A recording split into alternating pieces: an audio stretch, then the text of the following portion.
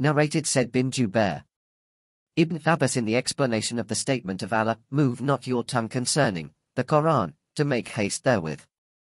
75.16, said, Allah's Messenger used to bear the revelation with great trouble and used to move his lips, quickly, with the inspiration. Ibn Abbas moved his lips saying, I am moving my lips in front of you as Allah's Messenger used to move his. Said moved his lips saying, I am moving my lips as I saw Ibn Abbas moving his. Ibn Abbas added, so Allah revealed, move not your tongue concerning the Quran, to make haste therewith. It is for us to collect it and to give you, O Muhammad, the ability to recite it, the Quran, 75.16-17, which means that Allah will make him, the Prophet, remember the portion of the Quran which was revealed at that time by heart and recite it.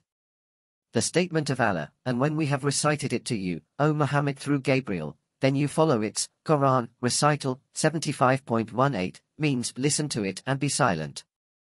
Then it is for us, Allah, to make it clear to you, 75.19, means, then it is, for Allah, to make you recite it, and its meaning will be clear by itself through your tongue.